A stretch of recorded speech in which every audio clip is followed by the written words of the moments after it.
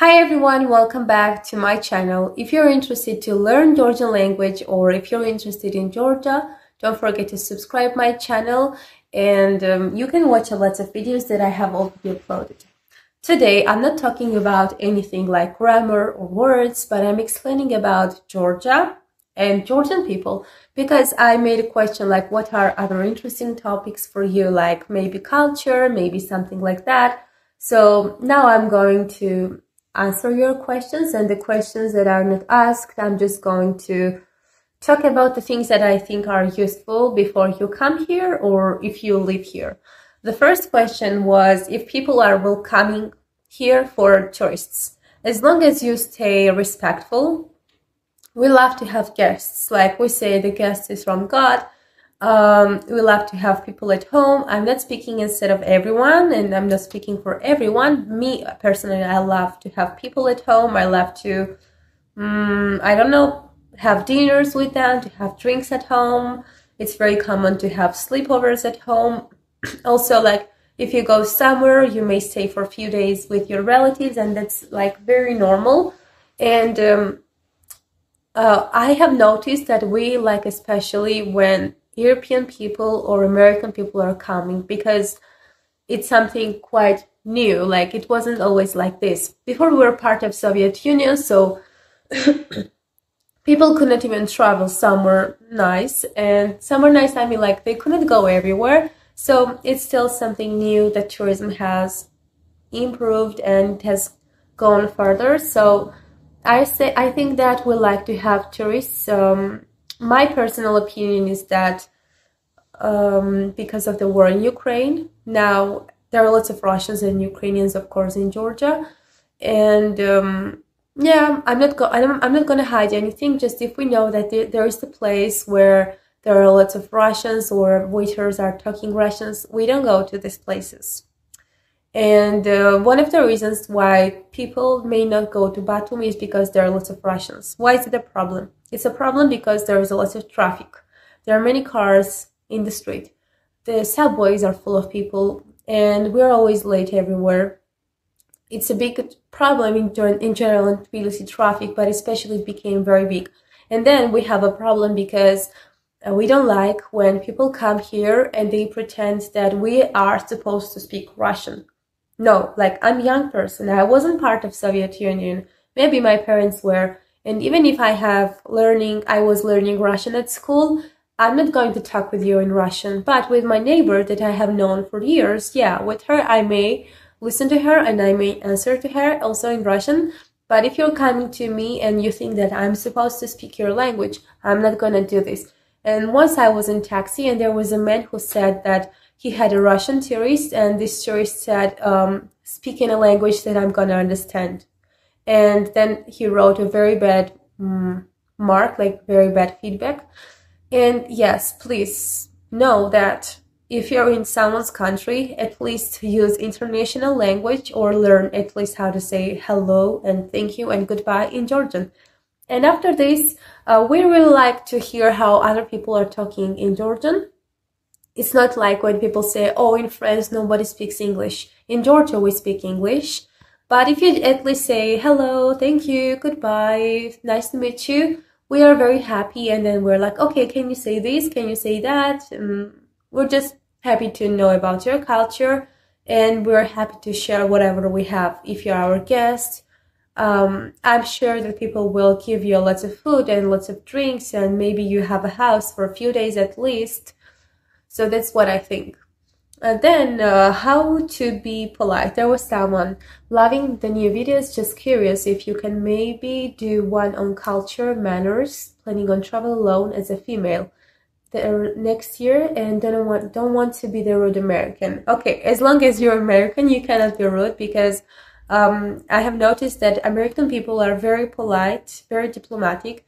So I think that we are not as polite as you are, so you're not gonna fail. But about culture, you may know that we love to have the physical touch, but not like it is in USA that you're hugging so much.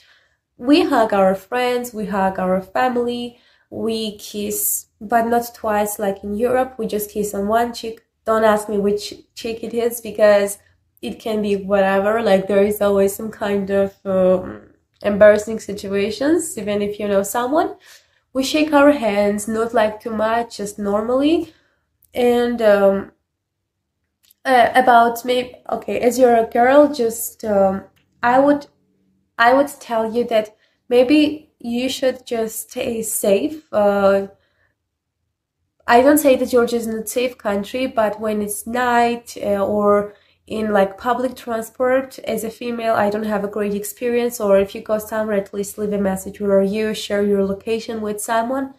Okay, that's it. It's not gonna harm you. People are not scary, but it's not like you can go whatever. I cannot lie. I cannot tell you go out in the street at 2 a.m. and you're gonna be safe. You're not gonna be very safe. Yeah, so I think that's all. Manners are that, okay, just now I'm in Italy and people here, they can clean their nose in a very noisy way. If you do this in Georgia, even with your family members, that's not acceptable. Like, people may lose their appetite and it's not okay. You can cough, you can do whatever you want, just don't make weird sounds. I don't know why it came to my mind as the first thing, but I think it's funny. Like in Germany, it's quite common as I know, not in Georgia. And then there was also about, let me find it. It was about legends and folklore. So I think that we are very proud for having our culture, our dance, our music, folk, our polyphonic singing. You can search on YouTube, of course. We have our traditional clothes that are typical for Caucasus region, not just in Georgia. And a lot of people know how to dance, like in the streets you will see people dancing. And about legends, I would say that maybe you have heard about Argonauts, which were coming from Greece to take golden fleece. And there was Jason with his big boat and other people. He fell in love with Medea. Medea was like a witch, like she knew everything, like she knew how to make medicine, and she fell in love with this guy and she kind of like gave him the secret of getting gold. And then she helped him to do some things because it was quite impossible. There were dragons and there was a lot of stories about it. So maybe if you know about Medea or Jason, yeah, Medea was from Georgia, from Kolchis, which is now Western Georgia. If you go to Western Georgia in Batumi, you will see the statue of Medea. If you go to Kutaisi, you will have the statues everywhere. And yeah, this place was famous for the secret of getting gold. And lots of hotels are still called Golden Fleece and Argonauts and Argo. Medea is quite common name. So maybe it's interesting also about how Tbilisi was became the capital, is that our king Vahtank Gorgasali was hunting. The capital was in Tcheta, and while hunting in Tbilisi, the bird was killed and the bird fell into the water. I think this bird was called pheasant, now I don't remember in English. And the water started boiling, so they noticed that water was warm and they thought it would be nice to have the capital there. Before it was just for hunting. So the capital was moved from Tcheta to Tbilisi, and we still have sulfur baths. It's quite famous in Old Town to have sulfur baths. And there is still warm water, and the name Tbilisi, Tbili means warm. Where is it? Tbili? Tbilisi. Georgian TV series and movies. The website that we were all using now is not accessible anymore. It was called Ajananet, and I'm very sad for it. And then there is Gavia.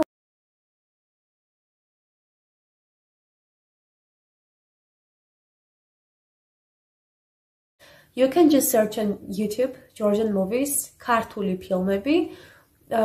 You can find a lot of old movies, Soviet movies. It's very interesting because, as you know, lots of things were banned, so you had to talk in a different way and you had to show the things in a different way, so the people who are checking wouldn't understand what you really wanted to say. Like Georgian movie შერეკილები, it's about how to escape from Soviet Union, but no one would ever understand because they were just in prison, but prison was like a symbol of Soviet Union, and then destroying the walls was just to escape from Soviet Union.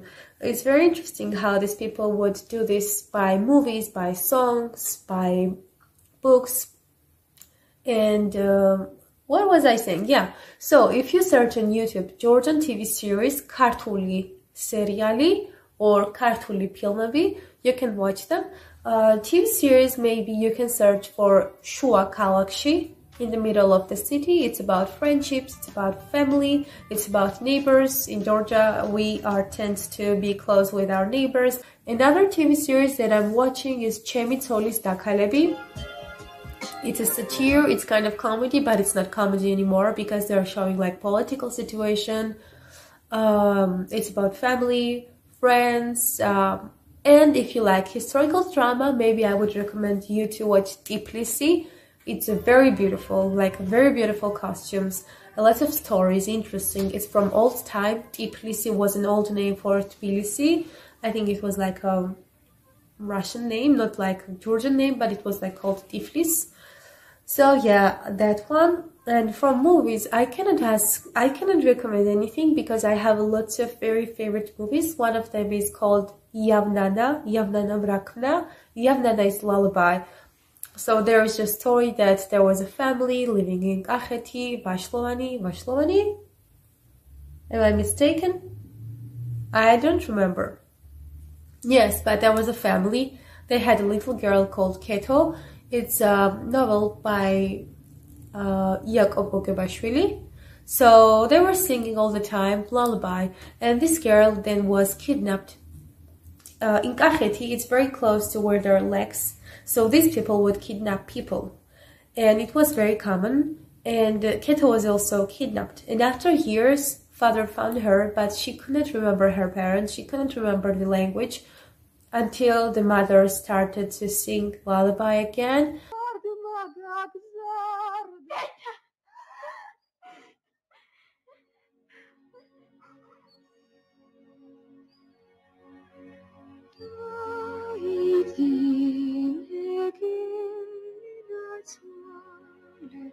For me, the scene is just like every time I watch it, I cry. It's just like automatic click on me, like you turn on this scene and I cry.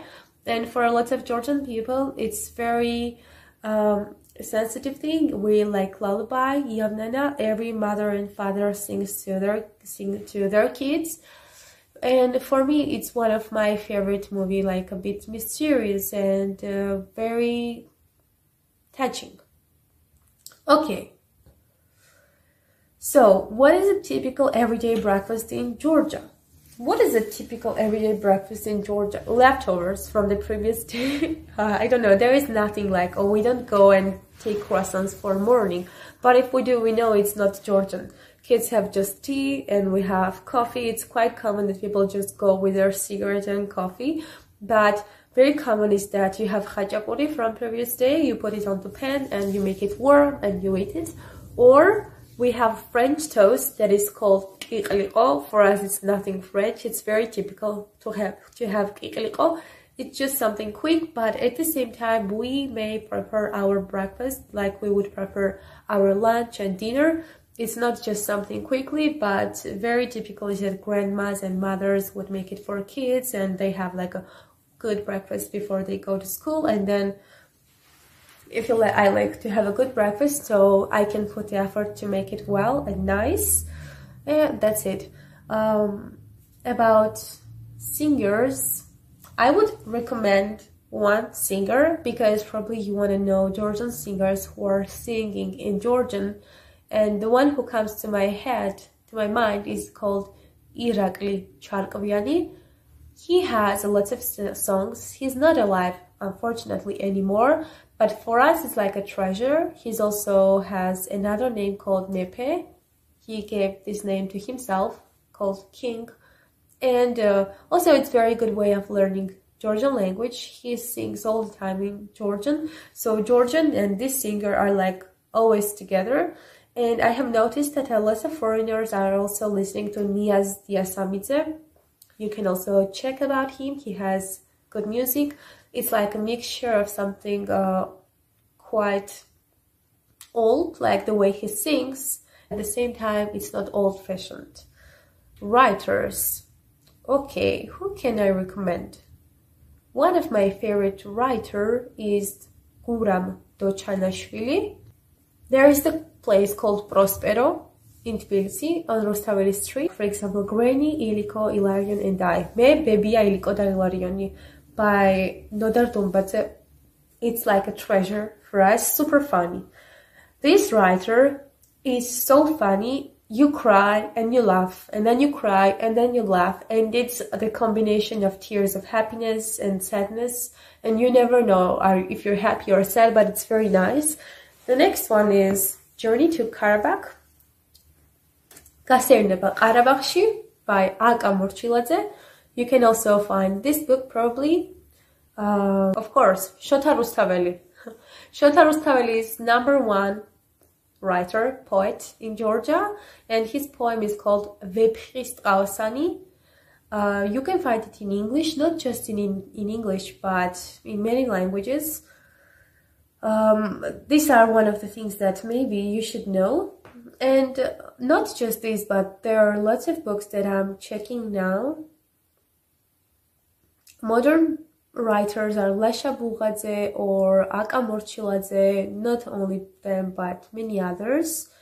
We have very good writers. The country is very little, but we are very proud for our rich literature. I am. There is also Data Totashkia by Chabu Amirajebi. It's very good. There is also a book. You can do it. There is also a book for Gasernepa Qarabağში.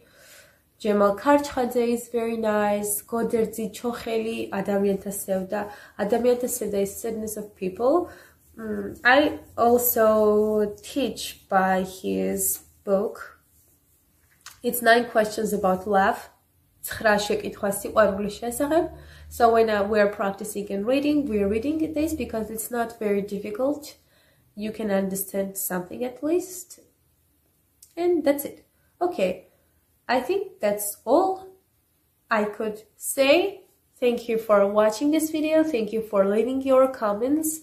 If you have any other questions, you can comment and I can answer. And don't forget to subscribe my channel and see you in the next video. Nakhwamdis. Kargat.